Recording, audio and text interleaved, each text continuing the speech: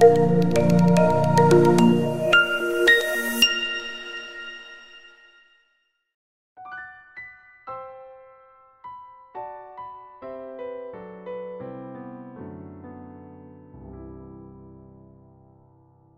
to another fantastic episode of Pitch Cafe podcast. This is a place where talent meets coffee.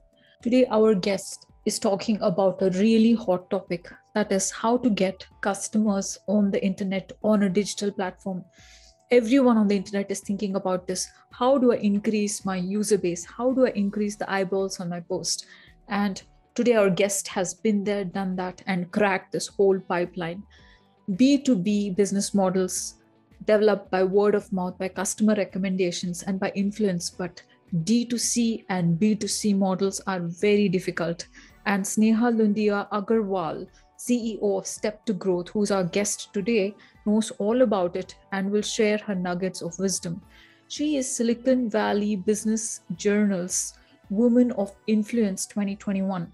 She is also a member of Forbes Council, and her articles are enlightening millions of readers today on how to make your startup succeed through your efforts in marketing. So without further ado, let us step to our own growth with Sneha Lundia Agrawal.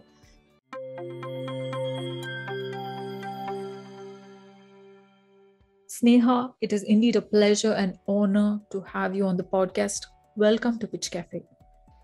Thanks a lot, Vida. It's a pleasure to be here and just chat with you about all things startup and marketing.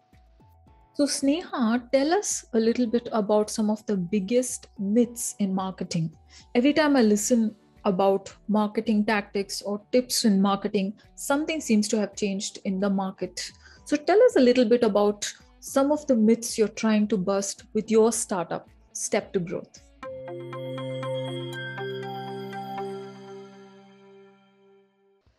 So, a great question, and I'm glad you asked this. I think when I talk to startups and specifically startup leaders, there is this myth that you do one post and it'll go viral. And that's not how it works. Like, no marketing works that way. That is, like, I feel that founders need to understand, or anybody who's trying to create their outreach, that all of this takes time. Any startup was not successful overnight. In media, you feel it that way, that was an overnight success, but that's not true. Please look at what went along for the past 10 years, 15 years, like how founders have been able to be successful.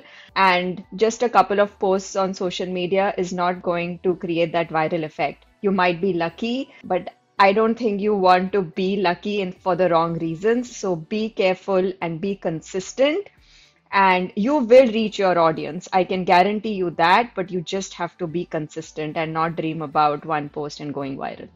With that, I'd like to move on to the next question. That is, how does your marketing agency Step to Growth differentiate itself? What is your mission? And you mentioned the word marketing incubator in our conversation. What does it actually do? What does Step to Growth do? What is your mission statement?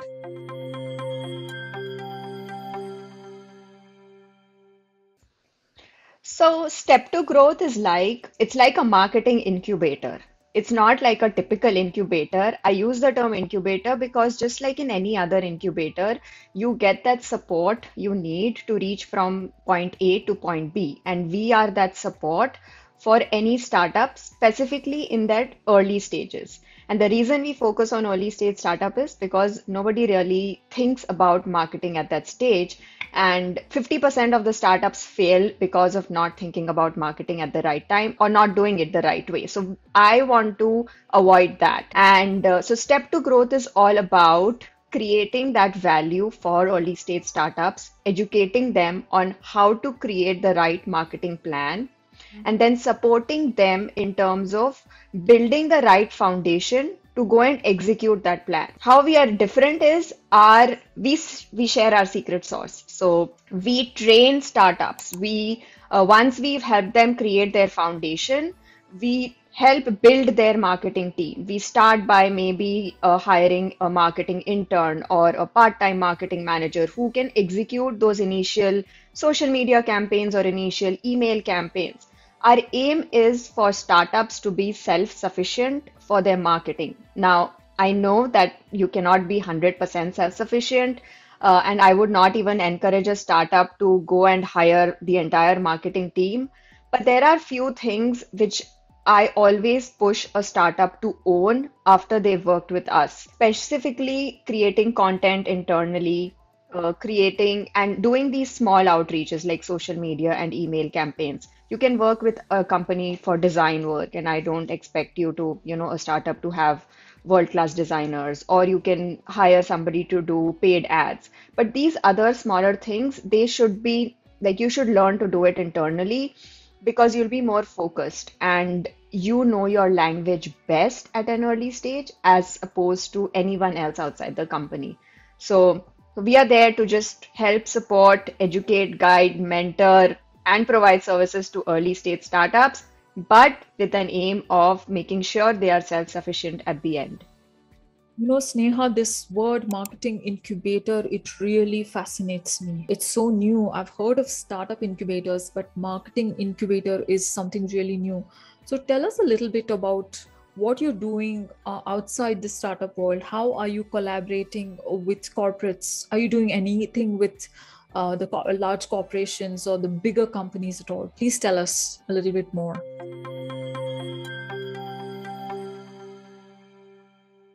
So yes, we are in the middle of working with corporates. So I can't name them. We are still kind of figuring things out. But we are working with corporates to help them. It's more of a marketplace kind of a corporate or any other corporate who wants to get access to the startups we work with. And from a startup point of view, we want to continue to add value to startups in their growth journey.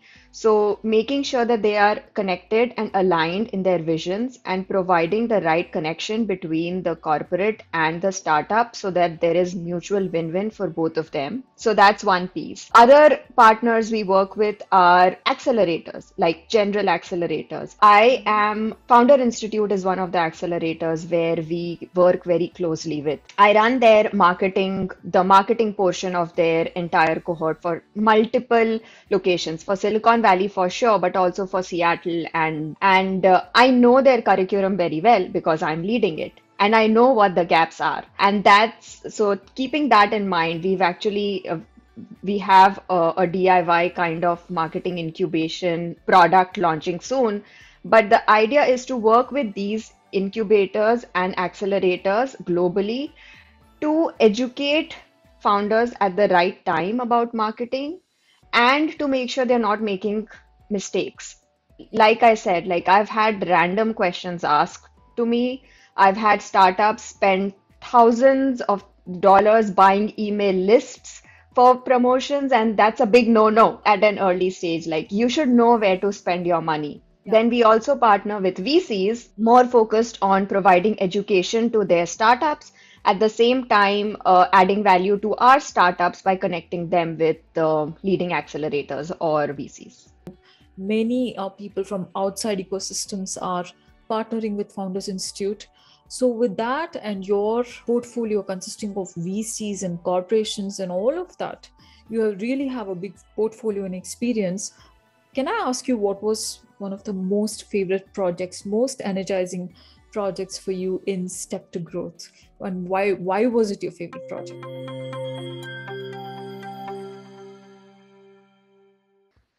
So I feel like anytime, if you ask me what's the most exciting project, it's been my own company for me. And because even we have grown in a very different way, but working with startups is really exciting in both ways. It's exciting, but I've had everything is not always good, right? When you've seen both sides, you have to see both sides of things. So we've had startups who've been acquired, but we've also had startups who've not done very well. So that kind of gives us that background of understanding what works and what does not. But if I had to choose, I don't want to name startups, otherwise other startups will be mad at me that, why did you not choose us? But one of the startups which is really my favorite is, let me just name them. It's called Club King. And the reason why I love this startup is the founder and CEO of this company is a senior citizen, and he didn't know technology, how to use it. They approached us with creating a platform for them to teach the card game bridge online to senior citizens. Mm-hmm. So I like this project more because it was challenging. The audience was very different. Till date, before that, I had only worked with people who knew technology very well and were tech savvy. So it's easier to kind of communicate and work with them. But this is a whole new audience. And I've more step to growth focuses mainly on B2B tech companies. We do pick on a few other innovative startups just like Club King, but we are picky about those. And so everything from their creating their branding to positioning them to actually creating the platform and engaging with helping them bring on the first customers and training their team to be self-sufficient. That entire journey taught me so much that that's why I feel it's very special. And they were one of the first startups who are truly self-sufficient today. Like they don't need us at all.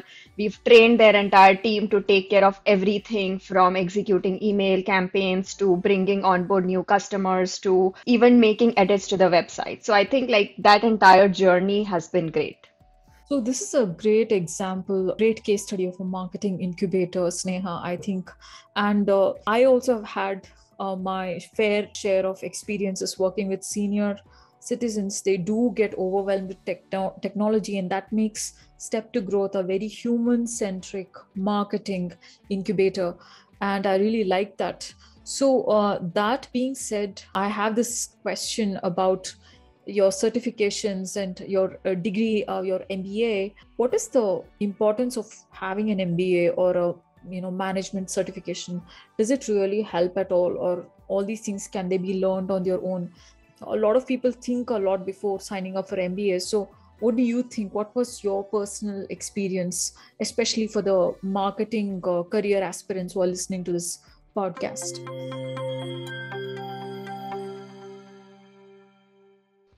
So I do have an MBA, and I did my MBA from one of the best B schools in India. I feel that learning a few skills is critical. Like, for example, accounting. You need that to be an entrepreneur. Like, you have to know how to understand your balance sheet. So, there are some skill sets which an MBA degree can help, but at the same time, I feel that the learning can never stop.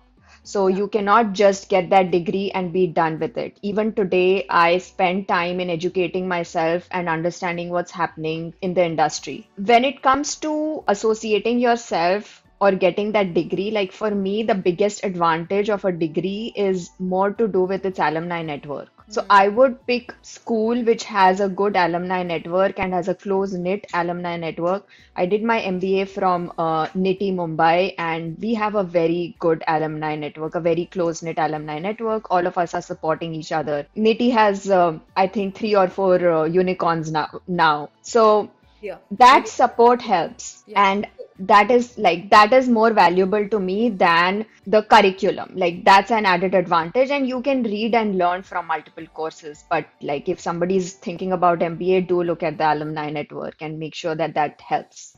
So this is really great point, that you're bringing up. The alumni networks are making a world of difference. If you look at universities like Stanford or Harvard, they have a lot of things going on. They have these regular meetups. They have the angel networks. They have hackathons, and there are a lot of ways the alumni networks are catalyzing this startup ecosystem. So I think you brought a very valid point.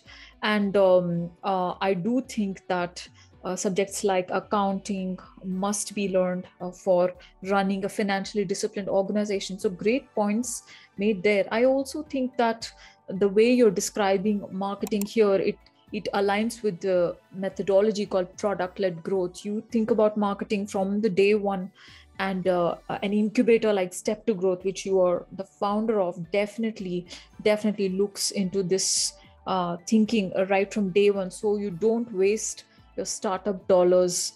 You are very, very savvy about how you spend money on marketing right from the day one. Now, with that being said, I just want to bring this question up. This is a burning question. What was it like being labeled as Silicon Valley Woman of Influence 2021 by the Silicon Valley Business Journal? This is the top startup ecosystem in the world's most competitive. How did it feel being called as a woman of influence in Silicon Valley?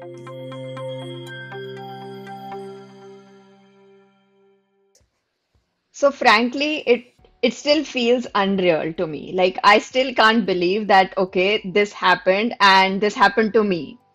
I grew up and I was born, grew up in a small town in India, and like that girl never thought that, something like this could have ever happened. Yeah. So I still feel like unreal. I still feel that was it all like, am I still worthy for something like that? Consider it's more for me. It's more about I still have so much to do, and I still want to do so much. So this is just the beginning, and yeah, I feel the feeling is just unreal. But at the same time, I'm extremely grateful and humbled by the fact that people thought that my profile and the work I've been doing is worthy of such an honor. I certainly endorse your title of Silicon Valley Woman of Influence by Silicon Valley Business Journal, because what you're doing with your marketing incubator is like none other. It's a very unique idea. You're bringing in a lot of thought leadership into it. So you definitely have my vote. With that, I'd like to wrap up this podcast, this amazing podcast. All good things have to come to an end. But before we let you go, what is that one thing which you would like to leave the audience with? There are startup aspirants, marketing career aspirants listening to this. What is that one thing you'd like to tell them?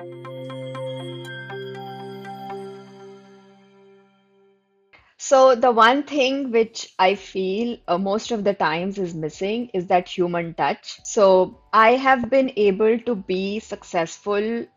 I don't even like successful is the wrong word maybe, but like I've been able to reach where I am today because of two main things. One is I surround myself with people who believe in me and support me. And two, I am extremely passionate about what I do. I love what I do. So these two things, like keep this in mind and focus on these things. Money follows, everything else follows. If you just listen to your heart and you have people around you who are encouraging you to do that. So like that's my 2 cents when it comes to being where you want to be and doing what you want to do.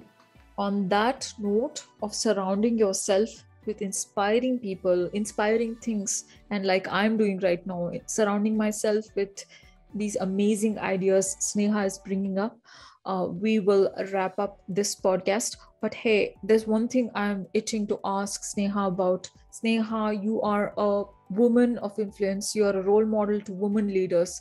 What can you tell them before you leave this podcast about what has worked for you?